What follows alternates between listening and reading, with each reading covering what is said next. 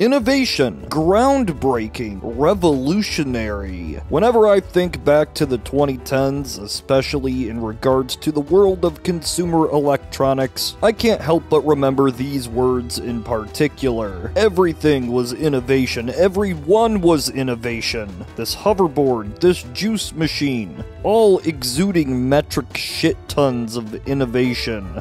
Debates raged on whether new devices like the tablet would replace the personal computer. Will the smartwatch become the new smartphone? Smart clothes, smart dogs, smart homes, smart frogs. Most of these big ideas in tech don't succeed, at least not to the degree of the evangelist initial claims. After all, it's a lot easier to remember the success stories that are still used today than those failures that screamed loudly, coughed a few times, and died peacefully in their sleep. But I'll get to the point. Today, I wanted to talk about one of these failures, 3D TVs, a technology that, at one point, was relevant. 3D is a cyclical fad. It repeats every few decades. A big movie uses it, people get hyped up, production ramps up on more 3D films, and eventually the audience gets bored. Decades pass, repeat the cycle. Now, on first glance, it would seem that 3D televisions popped up in response to the massive success of James Cameron's Blue People Cat Person Space Pocahontas, the movie. But that's not true. I'm not even talking about the 3D TV experiments from decades ago either. In the late 2000s, multiple manufacturers had demos in regards to 3D displays, both with and without the glasses. Yes, the 3D craze was in full swing before Avatar even hit theaters. You could find CES demos, Sony was announcing its own plans for 3D televisions and PS3 support. You may remember this 2007 viral video that used a Wiimote as a head-mounted display. Of course, this wasn't the exact same kind of 3D, but you get the point. There was interest. The old 3D, that was crap. This new 3D won't be a fad, I promise. It will replace those lame-ass 2D televisions in the same way that we went from black and white to color. At least that's the way a lot of companies viewed all of this. Remember that in 2010 the HD craze was in full swing. Most households were finally getting their hands on big old flat screen TVs, which had dropped in price significantly. This might sound mundane now, but it scared the shit out of the cinemas and the very same TV manufacturers producing these sets. Cinemas were worried that the general public would quit coming once they had these fancy 1080p displays. Think about it, in the 90s somebody would have a fat-ass tube TV with 480p. Of course you'd pick the big screen over this, but the difference in quality between that big screen and the home was shrinking. Combine this with the fact that streaming was already killing the video rental service. People could have access to any show, any movie at any time in the near future. Nobody wanted to be the next blockbuster. Cinemas needed an edge, something the home couldn't compete with, and in 3D they found this. Even if 3D TVs took off, the 3D effect scales based on screen size, and no 55-inch TV would be able to mimic this experience. Also, they could charge more. It was a win-win. Now, those TV manufacturers actually had somewhat similar concerns. If everybody had a big HD flat screen, why would they ever care to buy another TV again? 4K and OLED weren't really on the table right now, and even if they were, it wouldn't be guaranteed that the public would care about higher than high-definition resolution and better colors and contrast. There was no telling that the public would care about these technical terms, and if that were the case, the television would become like the toaster. No need to upgrade every few years, just keep the one you have until it breaks. With 3D though, that's easier to sell. It's like Avatar, but in your home. How novel. Of course we know theaters were quite successful with their moves. Almost every film from the early 2010s and even beyond was in 3D. You could charge more for tickets and people were still hyped and wanted that Pandora experience again. Problem was quality control. Avatar was something of a tech demo. It was filmed in 3D, designed around that experience. That's expensive, and most studios don't want to commit to the expense, but they sure want those profits. So almost every major blockbuster would be filmed in 2D and in post converted to 3D. Sometimes this was fine, sometimes it was fucking disgusting, but it was always worse than just filming in 3D. Now when it comes to televisions, this meant you had a hearty dirty mix of decent and okay and garbage 3D films. There was no sign of this slowing down, and a few early adopters were convinced to buy up these sets, but they were pretty pricey. I'm talking $4,000, $5,000, $9,000 for one of these bad boys. So there's some content there, but there's other issues. There's two kinds of popular 3D TVs, active and passive. They have other names, but let's just stick to this for simplicity. Passive 3D was exactly like you'd see it in a movie theater. Half the lines of an image go to one eye, half to the other, the brain combines them, you get 3D. These glasses are light, they're disposable and cheap.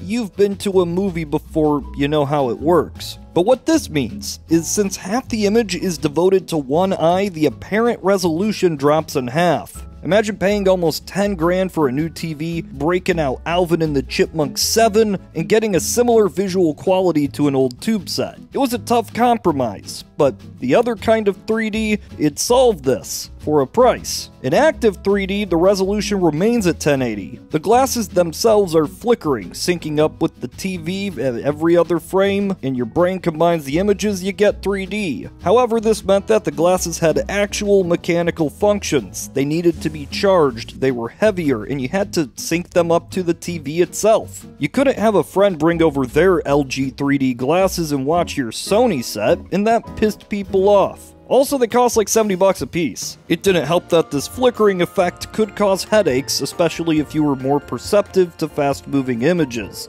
So now you're paying 10 grand for a new TV, breaking out Alvin and the Chipmunks 8, and you're rewarded with pain. Now both of these TVs had the issue of limited viewing angle. The 3D effect breaks if you're not sitting directly in front of the set, so you might have to rearrange your living room just so everybody can watch the movie. Regardless, the 3D hype had not died down. It was expected that within a few years, 3D TVs would no longer need these stupid glasses. After all, we're already seeing the sharp display, stereoscopic images and parallax barriers, 3D phones, the 3DS, and people believed this actually could happen, that 3D could become the new standard. Production studios were getting ready for this. ESPN, BBC had 3D channels all set up. You'd see various sporting events and shows that were getting 3D just to be ahead of the curve. Industry analysts were predicting that within the next few years, this 3D TV market would explode, and right now it was just a waiting game. Sony would offer quite a library of 3D-capable titles on the PS3, like a lot more than you probably expect. They went as far as releasing the PlayStation 3D display. The selling point of this that it wasn't just 3D gaming, it had the multi-view feature, a concept that was popular in some demos.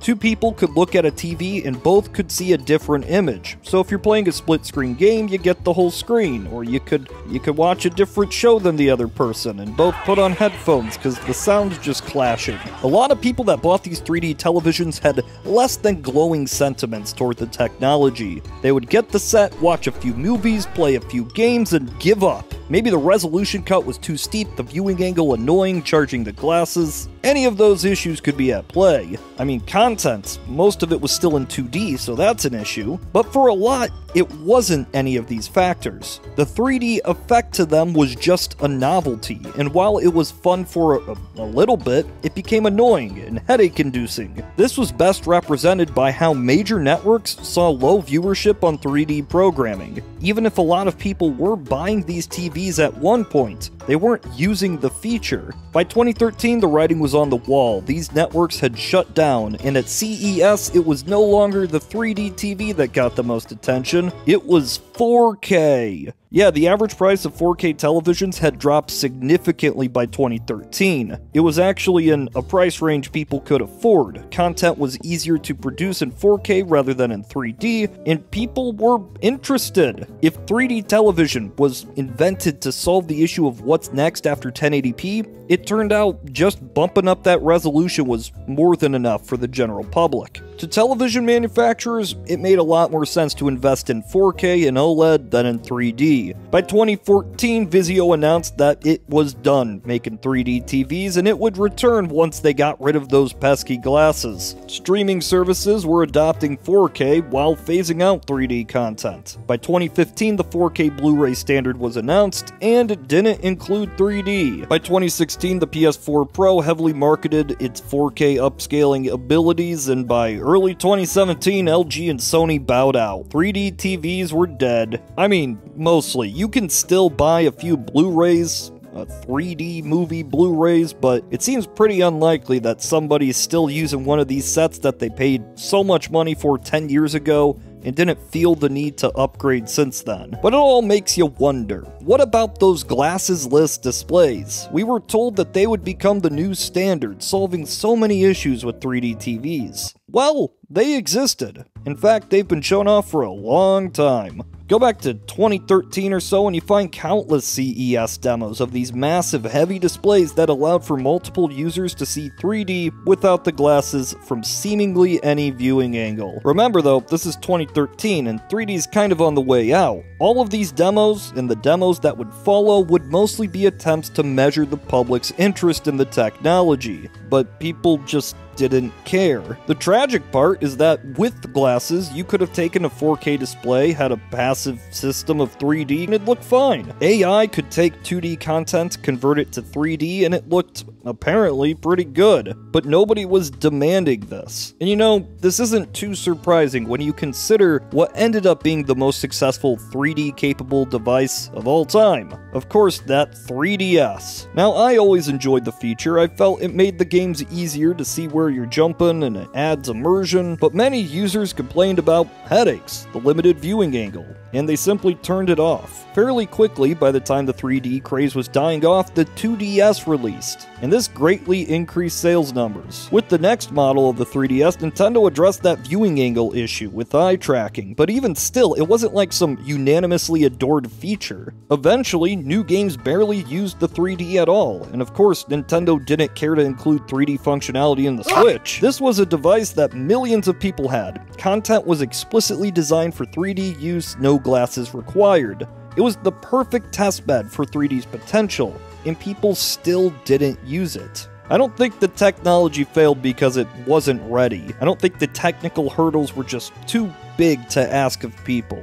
I think they just didn't like 3D. Of course, VR has replaced the need for any 3D TV set. It does all the same things and more. I could go on some very long-winded rant on why this works and this doesn't, but you probably get the point. I don't know if the 3D TV will ever come back, but this isn't about predictions. I just wanted to look back at this failed technology. There it is. Look at it. No glasses required.